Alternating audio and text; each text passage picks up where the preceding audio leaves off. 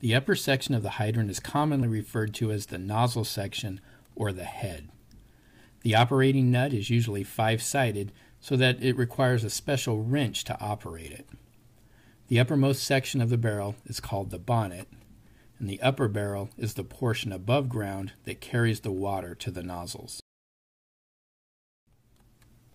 The outlet nozzles are where hoses can be connected and are usually 2.5 or 4.5 inch connections. The smaller connections are for connecting hoses directly to the hydrant, and the larger connections are for connecting a pumper suction hose to the hydrant. The nozzles are capped to protect the nozzle threads. The lower section consists of the lower barrel, the main valve, and the base. The lower section is mostly buried, however it extends about 2 inches above ground where it's connected to the upper barrel. The main valve assembly includes the operating stem and a resilient valve gasket. The base of the hydrant is also called the shoe, inlet, elbow, or footpiece. The base is usually made from Every hydrant should have an auxiliary valve installed nearby.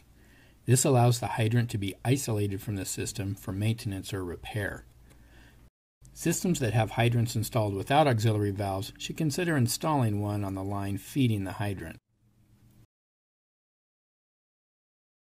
Hydrants should be placed 2 feet off the curb, fed by a minimum main diameter of 6 inches.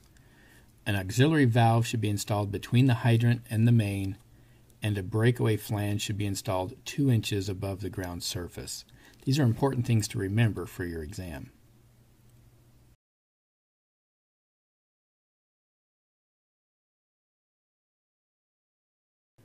The National Fire Protection Association, the NFPA, recommends the following practices regarding the testing, classification, and marking of fire hydrants. There needs to be a minimum of 20 psi residual during fire flow events, and this is to prevent contamination of the distribution system. A Class AA hydrant is a hydrant that flows greater than 1,500 gallons per minute, and that should be marked with a blue color. A Class A hydrant flows between 1,000 and 1,499 GPM, and that's marked with a green color. A Class B hydrant has flow in the range of 500 to 999 gallons per minute, and that's marked orange. And a Class C hydrant has flow that's less than 500 gallons per minute, and those are marked red. The color markings are recommended on the hydrant bonnet and nozzle caps.